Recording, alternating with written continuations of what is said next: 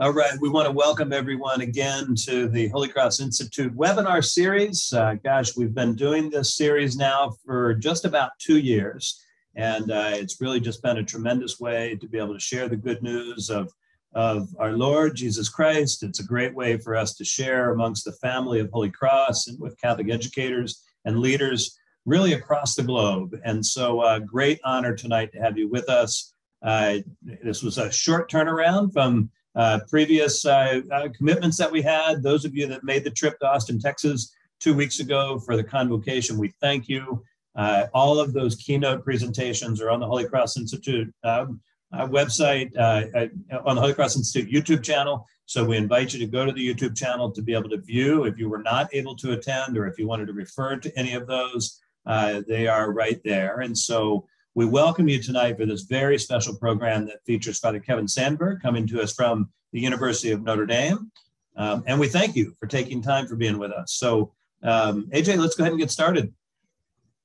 So once again, those of you that might be new to the Holy Cross Institute, it is a unique partnership between the Moreau and Midwest provinces of the Brothers of the Congregation of Holy Cross here in the US and the host, St. Edward's University, here in beautiful Austin, Texas. And so we're delighted to be really the resource center, and we see ourselves as the global resource center for all of the Holy Cross educational ministries around the world, developing and providing information, so resources, conducting research, running webinars like these, putting on conferences, convocation that we just came off of, workshops, as well. There's opportunities for formation. We're involved in mission assessment, in leadership development, executive coaching, and conducting retreats. And then ultimately, the real power of this, with 120 Holy Cross schools around the world, teaching 110,000 students each and every day, we know that we can fulfill the vision that our founder, Blessed Father Moreau, had to move,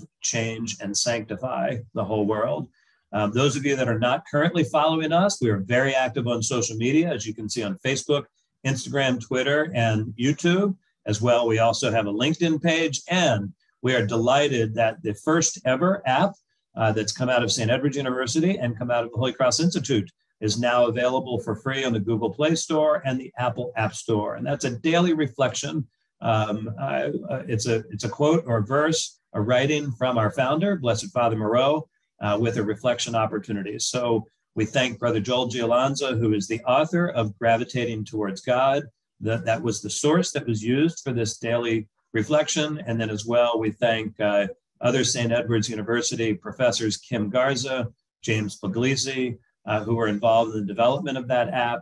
And then as well, AJ Valverde, who helped to get this delivered and accessible on the Google and Apple app stores. As I mentioned, those 120 schools, colleges, and universities, you can see them depicted here in the United States, where we're fortunate to have 28 schools and 8 colleges and universities that are all part of the larger family of Holy Cross. And then in 21 countries around the world, serving 110,000 students every single day. Next slide.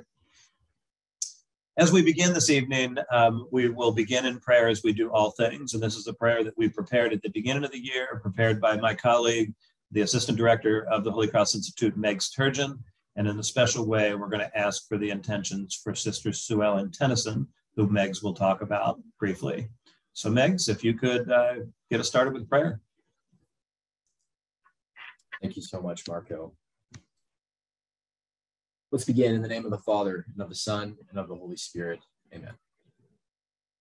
Heavenly Father, following the example of your Son, you have called us to participate in building your kingdom of justice, love, and peace.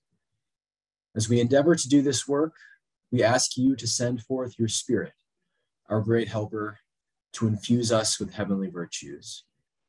Instill in us, we pray, an abiding respect for human life and dignity, a firm resolve to serve our communities, a keen awareness of our responsibilities toward our neighbors, an unyielding commitment to the poor and vulnerable, a high regard for workers and the dignity of their labor, a deep-seated solidarity with the suffering and oppressed, and a benevolent spirit of stewardship over your creation.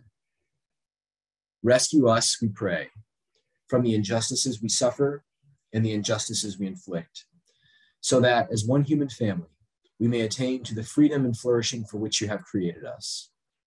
Grant us, Father, the competence to see these injustices and the courage to act against them.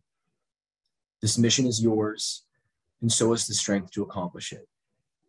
Be with us then as we strive to be virtuous citizens of this present world, and as we train to become saintly citizens of your heavenly kingdom. We thank you in a special way for the gift of our speaker this evening. We ask your blessing upon him. Grant him the gifts of wisdom, eloquence, and conviction, that he may inspire us to action on your behalf. Grant us, their listeners, eyes to see and ears to hear. And Lord, we, in a special way, ask that you would send your protection upon Sister Sue Ellen Tennyson. As we know, Sister Sue Ellen is a Maronite sister working in Burkina Faso who was kidnapped this past week.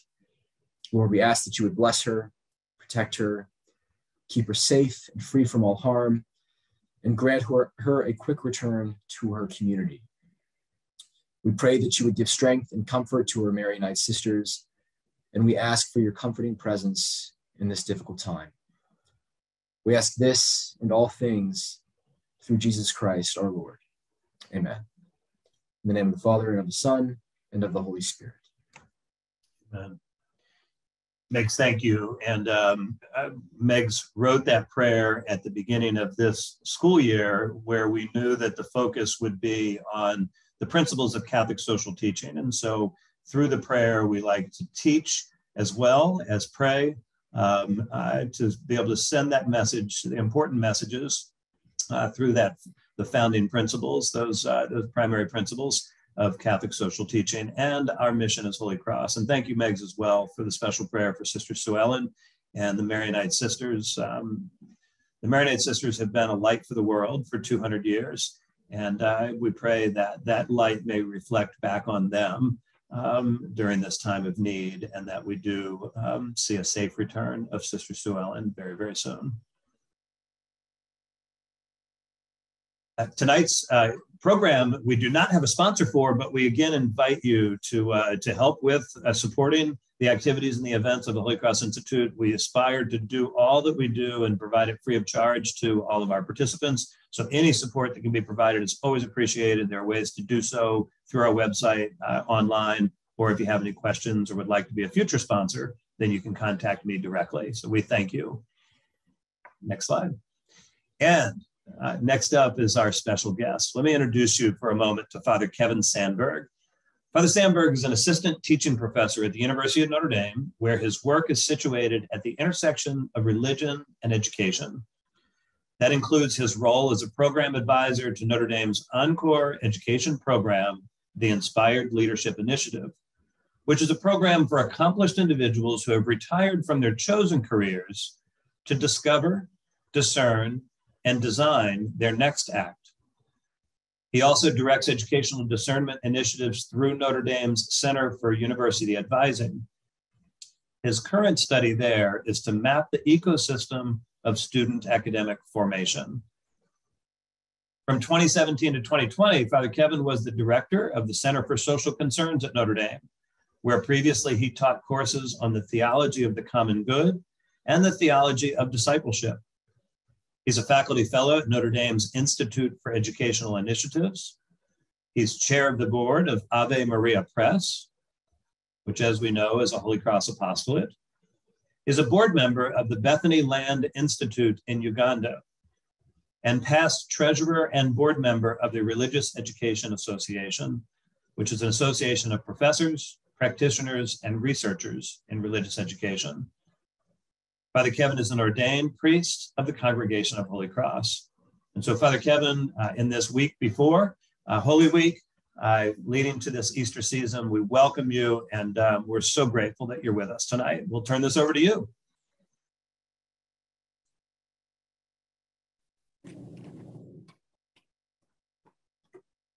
Thanks very much, Marco. Hello, everyone. Welcome. Welcome to my office, to my plants. These are not fake. They're orchids. I'm from South Florida. They don't stay very long, but I do my best to keep them alive. And welcome to my library, and welcome to opening day. So I hold this out so you recognize that today we're celebrating the opening day of baseball. Root for your favorite team. It's the only thing that's fake here. Everything else, the plants are not plastic, they're real. So again, thank you for joining this webinar. And thank you, Marco, for that generous introduction and for the invitation to participate in the Holy Cross Institute webinar series. I am standing because I like to teach that way, and I want to be engaged with you, not behind a desk or in front of a computer.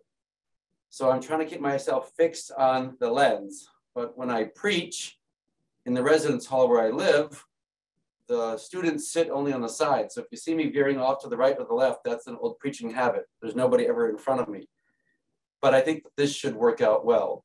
And AJ is there to fix things if I don't get them right.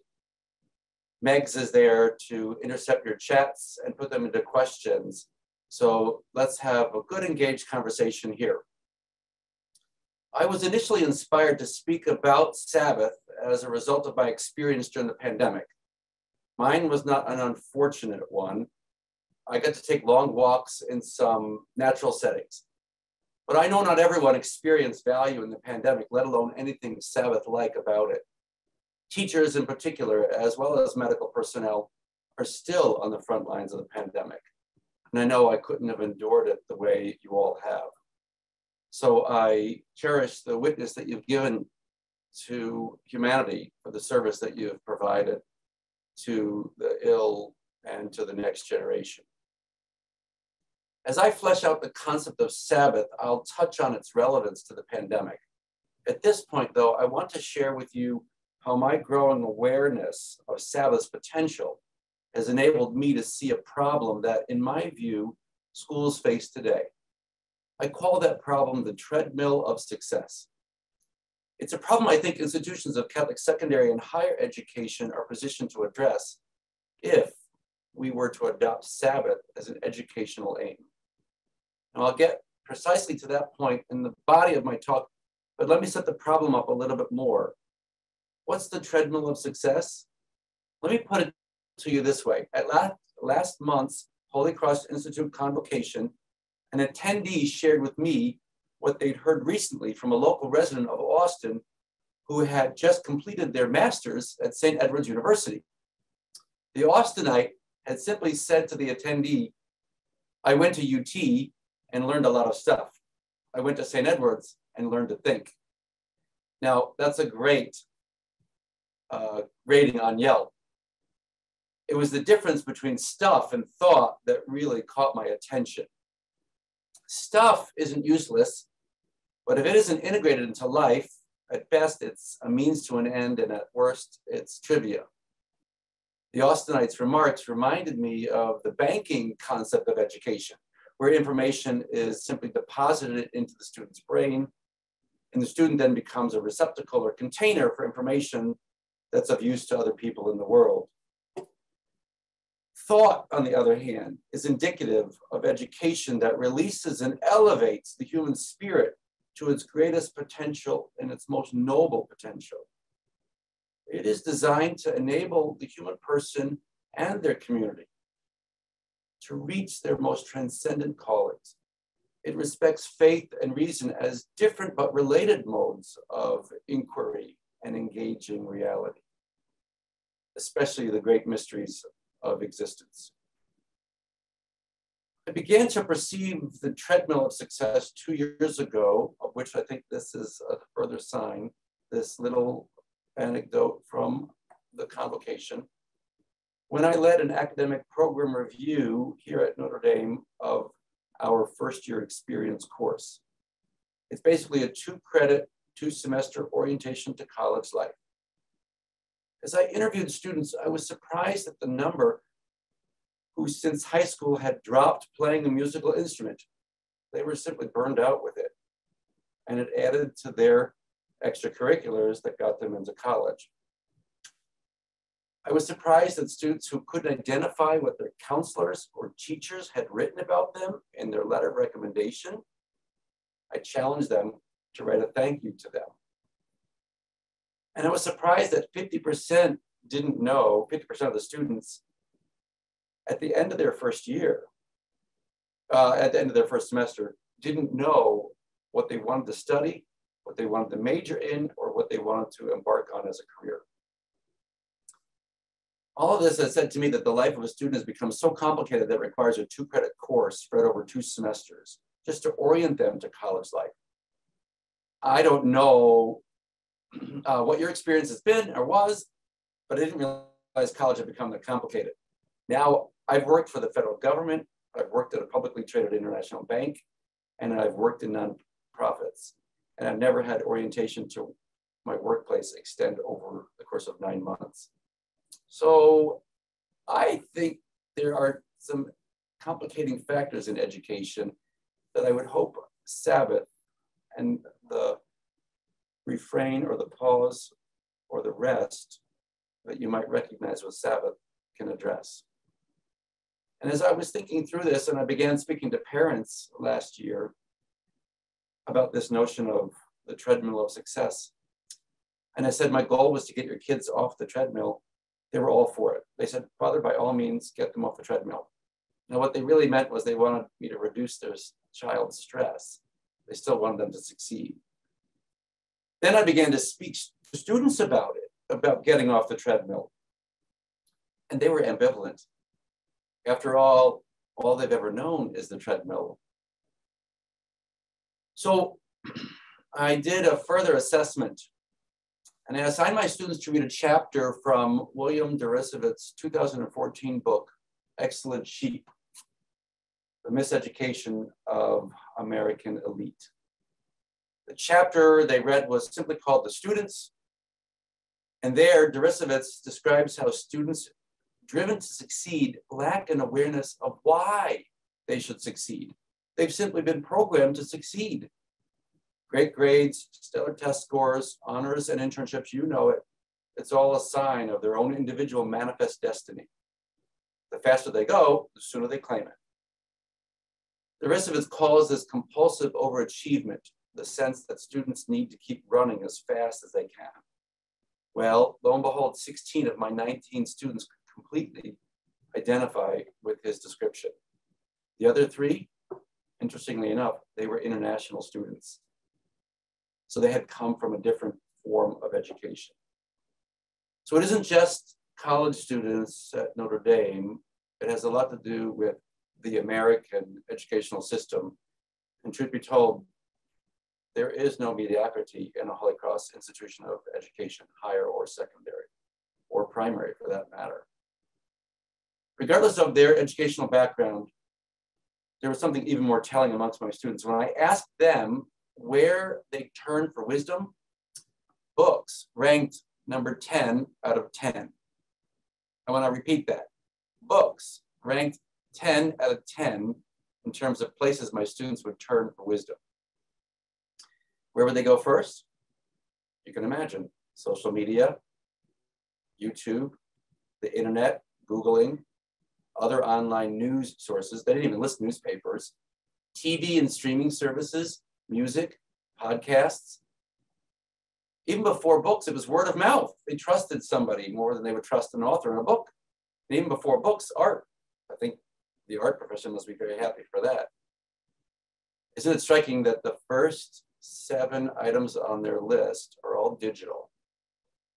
And what the students didn't realize is that those are all subject to algorithms that are not of their own devising, at least willfully. So I want to hypothesize that there's a difference emerging in my mind, and maybe in yours, between schoolers and learners. Schoolers are students who have proven that they can garner information and produce results. That's great. Learners, on the other hand, are students interested in to know what information counts and which results to pursue. So schoolers desire information. Learners desire wisdom. Schoolers use the methods of collecting and accumulating information. That's their activity. But the activity that's characteristic of learners is to discover and to synthesize. Schoolers are preoccupied with grades, credit, credentials. Then you'd find that learners are not preoccupied, but are driven by meaning, value, and purpose. What's the means that they pursue? Well, students are looking for the answer. Schoolers, excuse me, learners are willing to risk questions. In my syllabus, I have a section called academic engagement. And I say it's not about getting the answer right or wrong, it's about engaging in conversation. What's the scope of vision for a schooler? Well, in large part, it's to check off a list of requirements. It's a checklist. For the learner, it's a bucket list of dreams, an imagination, curiosity. Schoolers expect success. Learners expect failure. They're going to risk it. And the norms by which schoolers operate are the standardized ones. The norms by which learners operate are contextualized, usually in deep traditional practices, religious and educational. So schoolers have an external motivation. There's a goal they want to grab hold of. Learners, I think, have an internal motivation, and they can identify their motivating question. Now, that's a bit of a caricature, and it's actually not the whole of my argument. It's not even really substantial to it. It's much more, I'd like to propose that we risk producing schoolers rather than learners if we don't adopt Sabbath as an aim of a Catholic education, whether that's secondary or higher education. And that's because without Sabbath, we face becoming the same as our competitors because we face the same market pressures. And Sabbath is one very distinctive part of our tradition that however much it's atrophied, we can return to. And that's what I want to get to now. So in the rest of this webinar, what I'd like to make are 3 points. The first is that there is great potential in Sabbath. We have a need for it. The second is that Sabbath is atrophied. Something has happened to diminish its prospect and its use in our own tradition. And third, I want to make a point about Sabbath's return. I want to note the difference that I think Sabbath can make if we integrate it into our understanding of Catholic education. So hopefully that's good. And AJ has queued up for the first section here, Sabbath's potential. I want to start with a little story. My best year at the seminary, and I entered later after a career in financial services, was my final year. So it took me 5 years to get it right. That's why the seminary is at least 5 years longer, I think. And I'm very happy that I made it through to the end because of this experience. I was asked in my 5th year, the final year before I'd be ordained, to work in campus ministry and the rite of Christian initiation of adults. I was also asked to MC the full choir mass, a big mass at the Basilica. So my whole Sunday morning was taken up in ministry. I rushed home to the seminary, had lunch, and then I drove a half-hour away to a botanical garden. Hence this image. And I spent as much time as I could there before I rushed back to the seminary for 5 o'clock when we had evening prayer, and then we had a social, and then we had dinner, and then it was 7 o'clock, and I didn't want to do any work. It's the best Sunday, the best Sabbath time I've ever had in my entire life. Now, ever since then, I've had a thing for trees. So I'm going to show you something that I have made to keep me focused on that. But for the time being, I want to say that Wendell Berry has a wonderful book of poems called Sabbaths. And I barely got past the first poem, let alone its first line, because the very first line is, I go among trees and sit still. And for me, it became a foundation of my Sabbath principle. And actually, to go among trees and sit still is in my blood. My mother was a florist. And here on campus, there's a tree that is planted dedicated to her. And to that tree I go when I need to untie the knots, unwind, or in the middle of a day, have Sabbath. So I would even say too, when I want to pitch it in and I want to switch jobs, I dream of working at a nursery. Now, I know that's not practical, but instead, I wrote a life card. And AJ will show you what I ended up writing in the next slide. A life card is a rules for life card. It's a statement of personal convictions designed to guide discernment, especially the emotional energy that is created when we get sucked into the vortex of time, pressure, anxiety, and stress. It's intended to express not the what of your goals, but how you go about the journey to your goals and the ways you live out your goal. It's both what to remember and how to remember. So you can see here, and I've modified mine over time as I thought it through, I have 4 rules. I go among trees and sit still.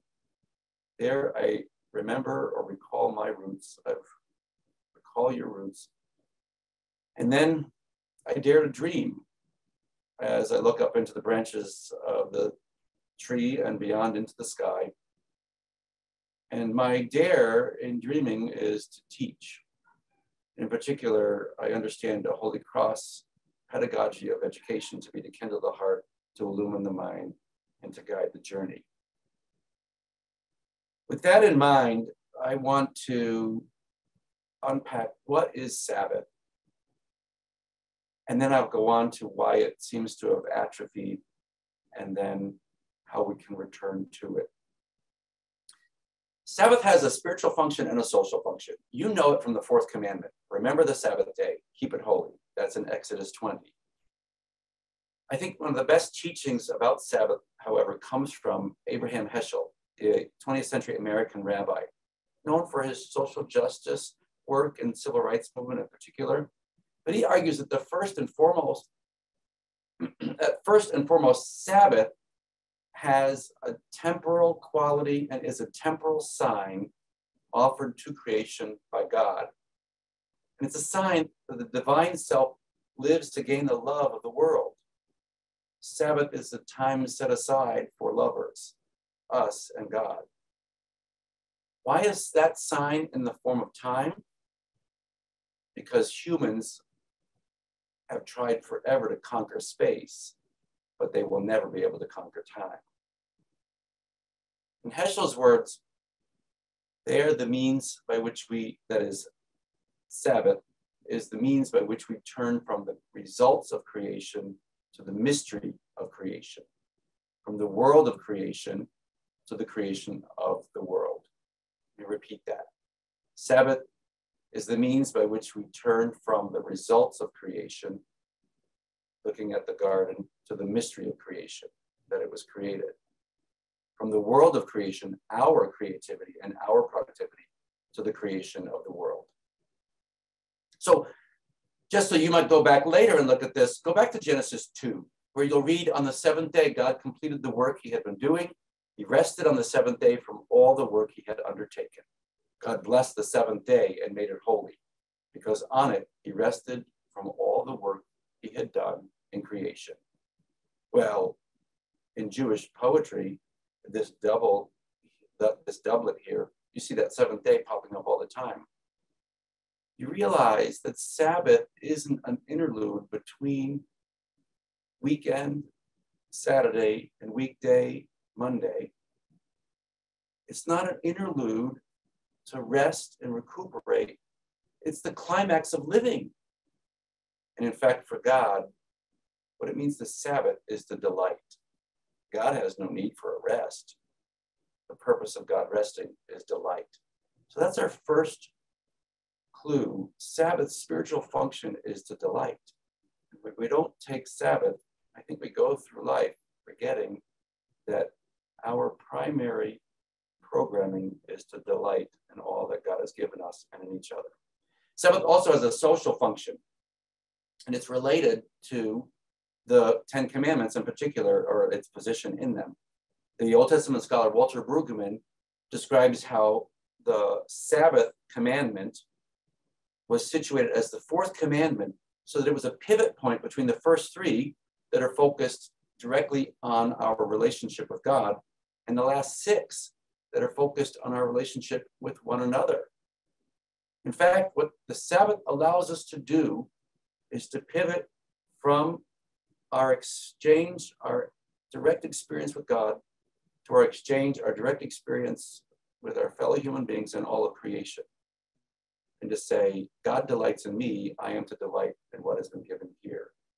And so as we turn our focus from God in the first three to the affairs of commerce, governance, otherwise, the rest of our week, as well as in the other commandments, we learn that we're pivoting. And we can't pivot if we don't occupy not the space, but the time that holds it all together. The time known as the Sabbath that holds our love of God and our love of neighbor together. So there's a really important social function to Sabbath as well as a spiritual function.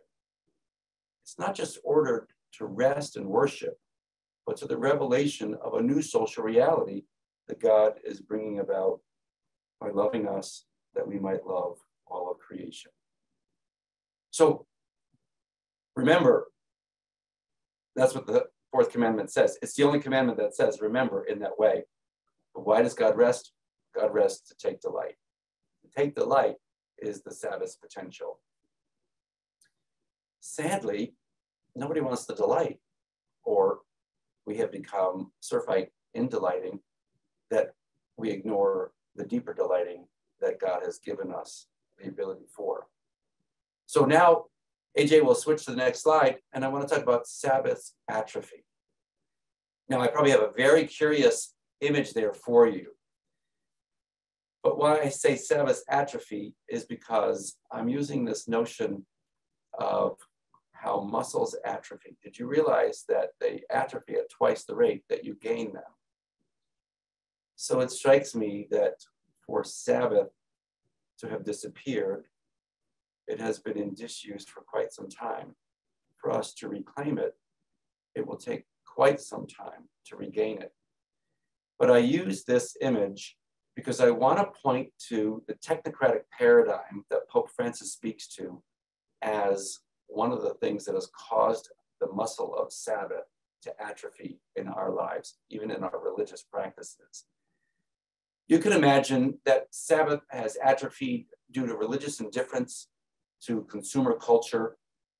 Many might remember that there were blue laws. Even in Indiana, we no longer have a blue law.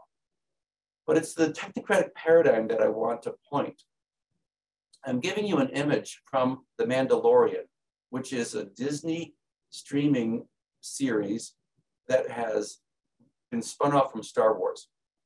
The Mandalorian is a bounty hunter. Here you see him positioned right next to IG-11, a droid who was also a bounty hunter, commissioned to get and otherwise kill the asset that is now known as Grogu, or was initially called Baby Yoda when the series went streaming in 2019. Why I point to this is because the series embodies this notion of the technocratic paradigm and our healing from it. And I'm pointing to the technocratic paradigm because I think schoolers are participating in it. And what happens in The Mandalorian is, in this very first episode, where I've captured this scene, the droid, which the Mandalorian hates droids, the droid wants to kill Baby Yoda, Grogu. The Mandalorian prevents him from doing so. And in fact, he shoots the droid in the head. In the very last episode of that first season of The Mandalorian, the roles are reversed. The droid has been reprogrammed to become a nurse droid, not a hunter droid. And it saves the Mandalorian's life. And I would argue, I'm teaching a class on the theology of the Mandalorian, that's why this has come up right now. But I would argue that what the Mandalorian is exploring is how we reverse the technocratic paradigm that has put us into droid programming mentality. And the more we are subject to algorithms on those digital media, the first 7 things that my students listed as their source of wisdom, the more we remain in that droid mode because somebody has programmed us. But even if a droid can be reprogrammed to be a nurse droid, then there's hope yet for us as well as for the Mandalorian.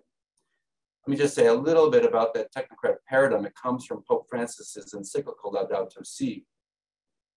And what he's arguing there is that we will not be able to fix the problems of the world through the same mindset that has caused them. And the mindset that has caused them is the notion that everything is a means and there is no end that justifies the means, by which I would say every end is taken to justify the means.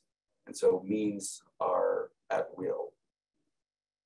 There is an interesting parallel for this in the work of the British psychiatrist Ian McGilchrist. And he's written a book called The Master and His Emissary that looks at the nature of the right brain and the left brain. And he argues that our Western mode of reasoning has become increasingly autonomous, and it rules how our brain has come to function and shapes the way our culture works. So ordinarily, you might know that popular psychology has bifurcated the brain between the left side as linear, mathematical, logical, and the right side as holistic, intuitive, visual processor, artistic. But McGilchrist's study has argued that this depiction isn't the best way of understanding it. He says that there's an analytical functionality that tends to operate independent of the contextualizing functionality of the brain. So you can imagine the left brain is analytical, and it's been sent out by the right brain, the master, to get data. Well, because it's become so technocratic, the left brain has recognized that it doesn't have to bring the data back, put it into context, and figure out what to do with it. This is a little bit of way of understanding that difference between the schooler and the learner. And you see it not just in the brain's composition, but how the brain has manifested itself in culture. So one other aspect of this technocracy and the technocratic paradigm, it's actually more invasive than we realize. And it's how we end up with a misconception of time.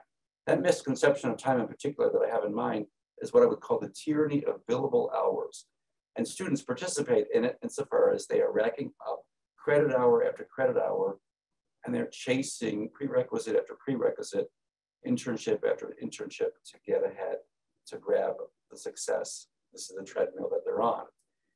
But the theologian and law school professor Kathy Caveney at Boston College has described the life of lawyers who live under billable hours. And she has said that lawyers who work under such a regime run the grave risk of seeing the world through the lens of time's instrumental value. And that's what billable hours subjects them to. So what lawyers end up doing is commodifying all their time. Family time at Thanksgiving takes away from billable hours. It's possible to balance them, but you have to work very hard at it. You have to remain, in my language here, a learner or become a learner as much as you were taught to be a schooler. So, these incessant demands for increased productivity that a schooler is responding to go back millennia. All you have to do is think of Pharaoh, the taskmaster, with the Hebrew slaves. And you will begin to realize that your local Starbucks or your Amazon delivery agent is also transmitting data back to corporate headquarters about remaining productive, about hitting the goals, being on the treadmill of success. So those demands for increased productivity tend to foster a linear logic in which external actors such as religion no longer have a voice that's sufficiently powerful to counterbalance what I described as the emissary's presumed autonomy, the left brain. So one of the things that we have to recognize is that the problem is manifested in all sorts of different ways. Billable hours don't strike me as anything different than teaching to the test when it comes to a teacher's experience. And you know how regrettable those experiences can be for people. Just to conclude this section, where did the Sabbath go? It succumbed to billable hours. It succumbed to the technocratic paradigm. It succumbs every day to the algorithm that we participate in the more we are online. And I don't mean to demean being online, but at the mercy of somebody else who's taking our output and feeding us back to us as input that we desire. But there's hope. As I said, IG-11 gets reprogrammed to be a nurse droid. He saves the Mandalorian. If the Mandalorian can be saved, so can we. So now we'll go to the next slide, because what I want you to see here is that there is a way of understanding the difference between schoolers and learners in a very, very concise way. We're going to pass by this so we can get into this final section. Go to the next slide, please, AJ. And I want to talk briefly about the Sabbath's return. So I had a conversation recently with one of our elder priests who's retired from teaching in the program of great books here at Notre Dame. And he said to me, as I was talking to him about this webinar to come, he said, well, this is what students want. They want you to pitch the ball to them so they can hit it back to you. Students want the teacher to pitch the ball to them so they can hit it back to you. What I want to propose is that the Sabbath provides education a better metaphor than baseball, even though today's opening day. Don't mean to malign it, go Cubs. No, what the Sabbath provides education, and Catholic education in particular, is the vehicle to teach this to all education. What the Sabbath provides education is a culture of metamorphosis. Why do I say metamorphosis? Many people think about education as transformative. Yes, education is informative, education is formative, and education is transformative. But what I want to propose is that Catholic education is uniquely positioned to be understood as a metamorphosis. Why metamorphosis? Well, because what happens is I don't want to give my students a pitch of a baseball for them to hit it back to me. And what I figured out is I need to show them that they're a caterpillar. And I need to put them in the cocoon so that the chrysalis becomes the butterfly. Now, that might be too quaint of an image. Seems like it might be a poster, hang 10 kitty for you there. But to be honest with you, there's something very powerful about this notion of treating a student as a chrysalis. In fact, what happens with the chrysalis, if you can remember, and one of the reasons why I like this idea is that no student forgets this after the age of 5 or 9, whenever it is that they're introduced to a butterfly garden. Because what happens to the chrysalis is that it basically dissolves and it rebuilds itself based on very particular data that's embedded in it to become the butterfly. And I think that the notion of metamorphosis captures the imagination and the creativity that we have worked hard to put into children at a very young age. I shouldn't say put into, but oftentimes we educate out of them, at least according to Ken Robinson, that we educate out of them that imagination and that creativity. I also think that the metamorphosis works very well with this notion of algorithms and being programmed. What it says to me is that human beings are programmed to be reprogrammed. And the way we interrupt the algorithm outside and activate the program to be reprogrammed within us is to Sabbath. It is to take Sabbath.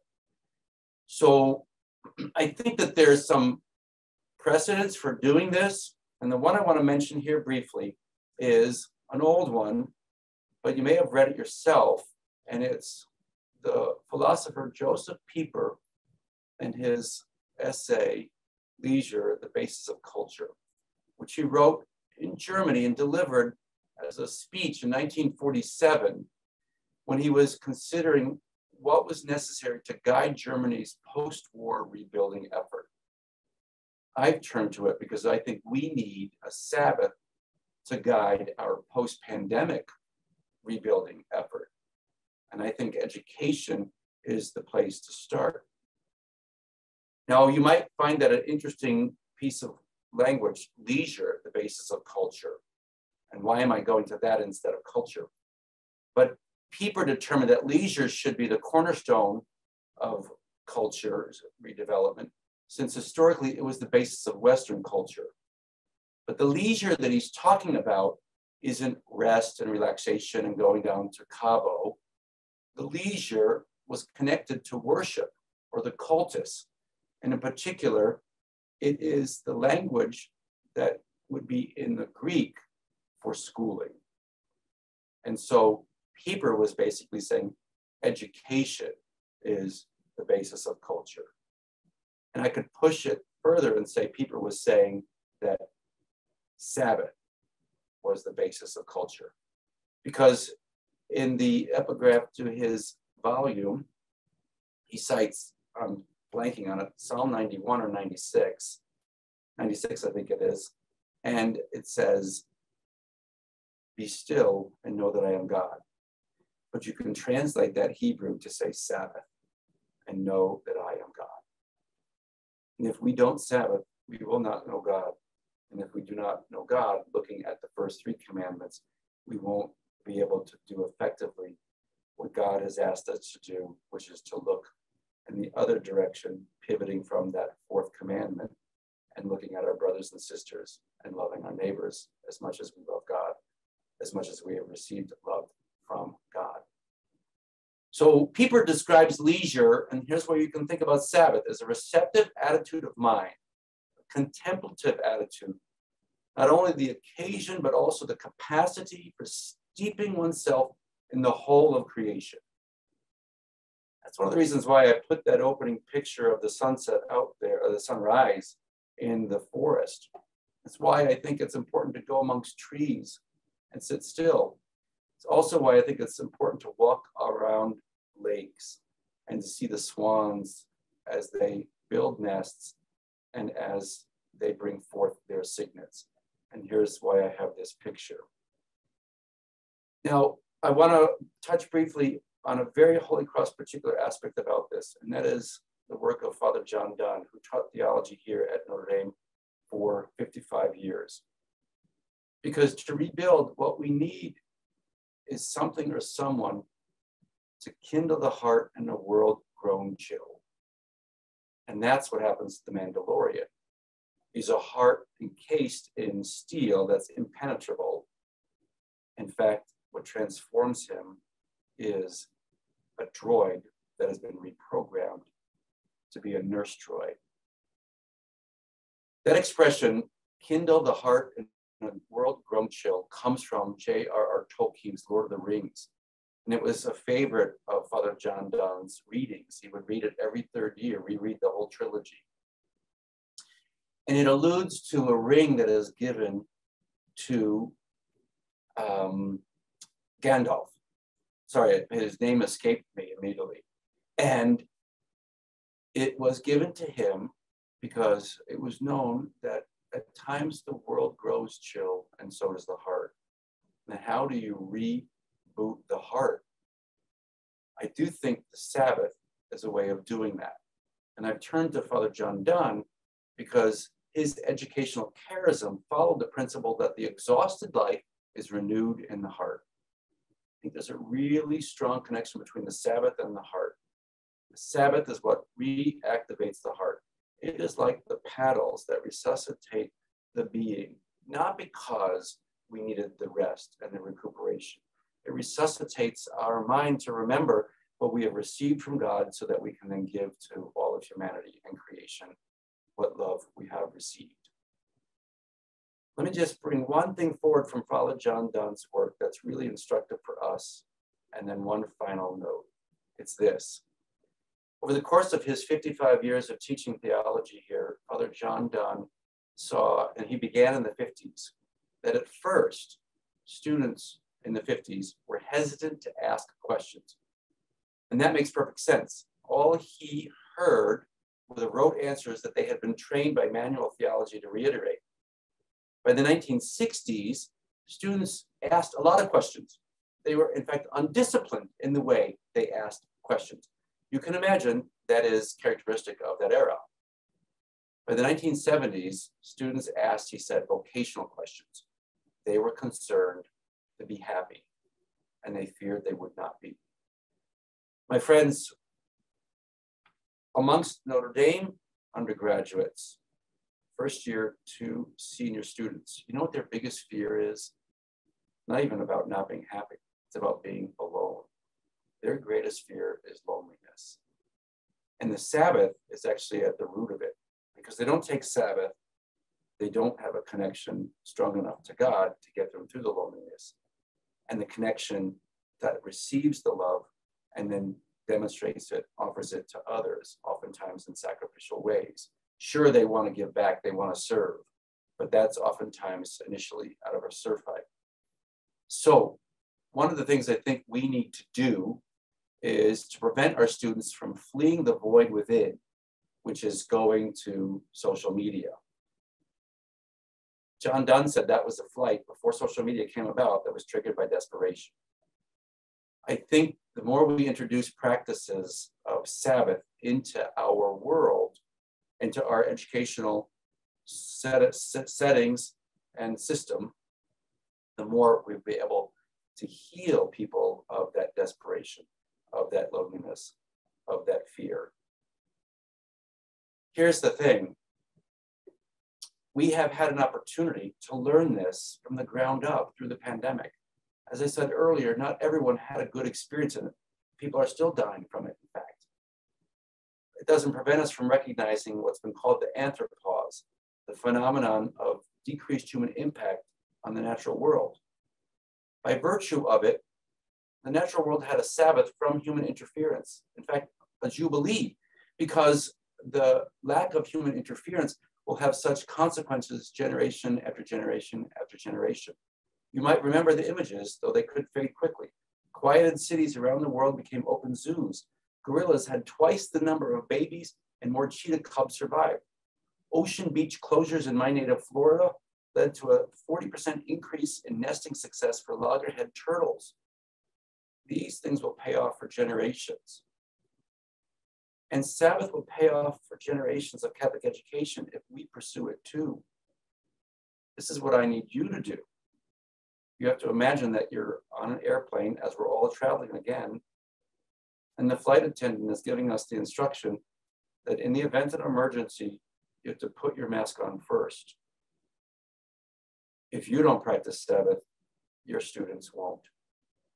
And it can be as simple as this. My spiritual director from my retreat house was a Jesuit in Asia most of his life, practicing meditation contemplation from Nepal to Japan. Came back to his final assignment, which was at University of Detroit Mercy High School, and learned that they were having the bell ring, and here you go, all of a sudden, everyone stopped and dropped for 3 minutes. So he was skeptical of this, because he's been doing meditation where you do it for 3 hours, not 3 minutes. So he asked 2 football players about it one day. They said, "Oh, Father, it's the only time we get to think and rest all day long." They've been on a treadmill. We all have been. Even the pandemic has been a bit of a treadmill. But the most important thing for us to recognize is that there is a way off of it. And the Sabbath not only tells us to get off of it, but gives us a vehicle to get off of the Sabbath. Thank you so much for your attention today. I would challenge you to create your own rules of life card. And I've put the model up that I was given by my friend. This is from Pierre Merkel, who ran the world's largest Woolworth, in Boston in the 60s and the 70s. And this is how he lived. take out a pen and a piece of paper and write your own life card tonight so that you have a means to codify what it means to step back, to take Sabbath, and to allow then the love of God that we receive to be communicated in the love of neighbor. That's the difference, I think, that Catholic schools have always made, but we're increasingly programmed by an algorithm that is out of our control, but we can be reprogrammed. And Sabbath is the great button to hit that says reprogram. Thank you very much. Father Kevin, fantastic. Cannot thank you enough. I've had the great pleasure of sitting in the church pews, watching you preach, sitting side by side with you at coffee shops, whether here in Austin or there at Notre Dame. And I'm captivated by your every word and the depth of your thoughts. And I furiously take notes on everything that you say. And so I'm so glad that tonight this is recorded, because these insights that you've shared, I know will resonate with so many of our our teachers, our school leaders, our board members. And I think that, I even think about what Moreau said, right? Moreau, the early brothers of St. Joseph and Desjardins, and then Moreau and the brothers and sisters, as they went out into these towns and villages, of course, Moreau said, yeah, teach those students everything that they should know. But then he went on to say, but the mind must not be cultivated at the expense of the heart. And yes, we all know that quote as probably the most prominent one, the most used one from Moreau. But I don't know that we necessarily give enough thought to what that really means, right? The real emphasis on the education of the heart, right? For healing, for life, and for values, certainly. I think we still see it in teacher mode, right? I'm going to teach that heart how to, but we've never talked about this moment, about the value of solitude, about the value of Sabbath, right? Self-reflection, right? We don't raise a generation of self-reflection. And so, we probably see this much more in Western cultures. And we do have a question that I want to ask of you, and would invite anybody else that has any questions. But you mentioned early on that places like Notre Dame, certainly at our Holy Cross schools, colleges and universities, we're proud of our academic rigor, and we're proud of the product that comes out of our schools, right? How do we best strike a balance between maintaining rigor and promoting Sabbath? It's a great question. And I hope that I don't speak from such a privileged point of view, given all the resources we have here at Notre Dame, that I give too idiosyncratic an answer. But it's this. I actually think that there's much to be said for the monastic form of education that is a preserve from engagement in society. At the same time, I've benefited and worked hard at making sure that students remain engaged. But there's a contemplative mindset that you can instill through any number of practices. You mentioned solitude, and there is no greater shrine in all of Holy Cross than the solitude in Le Mans. And Father Moreau would seek that solitude.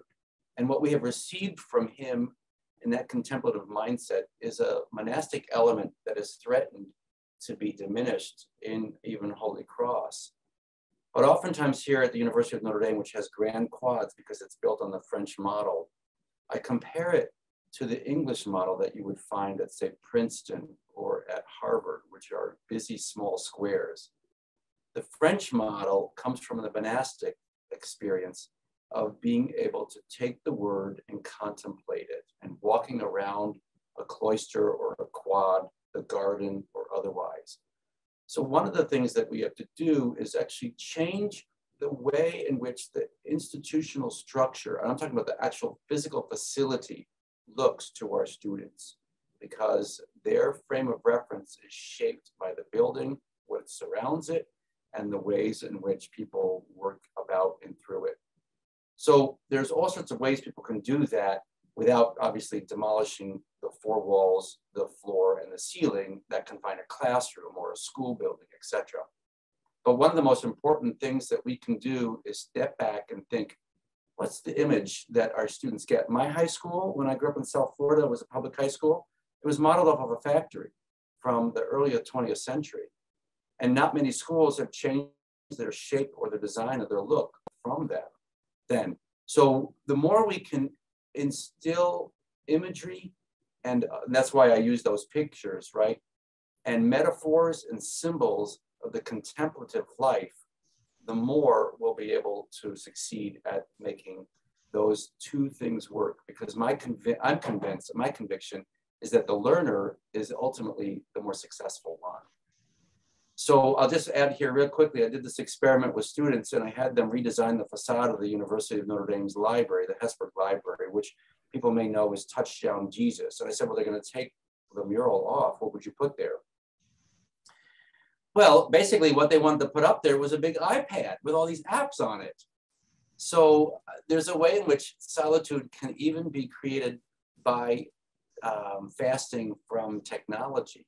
Now, I recognize use of technology in the classroom as well as iPads for Kindle books, etc. too. But there has to be a way in which the learner can be cultivated, as you say, Marco, the heart, not at the expense of the mind, but in fact to make the mind better, because that's where the solution to the problems in the world come from. As Pope Francis has said, the technocratic mindset will not solve the problems that the technocratic mindset caused. You know, Father, gosh, I want to read something to you. Early in my career as a school administrator, I wrote the welcome opening to our annual graduation ceremony, commencement exercises. And I wrote these words that at our school, students have learned the value of productive solitude, mindful reflection, and restful excellence. They've learned that all great reading is an act of reverence that enlarges the soul. They have become architects of their time. They have learned the importance of maintaining an attitude of gratitude, the life-giving mystery of grace, and the virtues of modesty, humility, and authenticity. They've also understood that everything has dignity and pricelessness. They've cultivated the character of their soul, and to live life fully. And that to live life fully is to live animated for a cause larger than themselves. And some years later, and I repeated that every year at commencement, I remember having sort of this crisis of conscience where I said, I'm not sure that's what we're doing anymore. And I thought, well, what can we do to come back to these roots? This is what we said was important. This was aspirational for us. It was all part of an exercise we had done many years before. And part of it was creating those restful spaces, those places of solitude on our campus. I was at a school that was pretty urban centric, very limited campus space. And we found spaces for walking gardens. We created new spaces. And the students initially didn't really know how to handle it or what to do with it. But it was so rewarding some years later to see students just sprawled out in the grass, sitting on a blanket, in conversation and reflection, enjoying the beauty of nature. So I think I'm just finished reading a book called Together by the Surgeon General, Dr. Vivek Murthy. And to your point, he said that our country, especially our kids, are suffering greatly from loneliness and a lack of belongingness. Depression and anxiety is high. And I remember, of course, what Father Moreau said, the mind must not be cultivated at the expense of the heart. Right now, in this particular time in history, our students need us to focus on the heart, need us to focus on their soul, to provide places for productive solitude, mindful reflection, and restful excellence, to cultivate the character of their soul, and to teach them how to live a life fully, animated for a cause larger than themselves. And so we thank you for you sharing these reflections tonight, Father. And I look forward to broadly sharing tonight's webinar with our community, our 1,500 or so followers that we have on our social media channels and through our e-newsletter. I also just want to draw everybody's attention before we close out tonight to the next event that is being planned by the Holy Cross Institute. This will be a first, what we believe will be an annual event. And that is to focus on this intersection of belonging and education, an inclusive teaching and learning conference for higher educators and for secondary educators and Holy Cross. This is coming up June 23rd and 24th here on the campus of St. Edward's University. It's going to be offered both virtually and in person. And we will be providing on-campus housing to control the costs for people. So you'll be able to make the trip here, stay on campus for $50 a night or so. So there's more information here about it at the top of the screen. You can email the Holy Cross Institute if you want to learn more. We also have a call for proposals if anybody would like to be a speaker or presenter at that particular event. And then also in June, we'll be gathering student leaders in both the Midwest locations and the Southwest. So schools can choose either of these destinations, June 8th through the 12th here on the campus of St. Ed's, and then June 22nd through the 26th. And we'll have more information going out about both of these events. Next slide, AJ. We always invite your feedback on all that we do. The feedback we've received from Convocation was really tremendous, and both from a complimentary vantage point and also from a critique. We appreciate that. So we hope you take the time to provide an evaluation on tonight's webinar. And then last slide, I always like to come back to the real work that we do. As Moreau said, that education is a work of resurrection. It's meant to be our liberation from the darkness of ignorance. It's meant to be a vehicle for the transformation of society. And you talked about metamorphosis tonight, Father Kevin. And it's meant to be a process that helps to make all things, especially the persons engaged in it, new. I know I feel renewed tonight following this webinar, and I hope all of you do as well. And as we enter into the holiest week of the year, Holy Week, and conclude Lent and celebrate new beginnings through Easter, we're reminded that we are a resurrection people, and we're reminded that we are disciples with hope to bring. So let's stay that way. May God bless you all.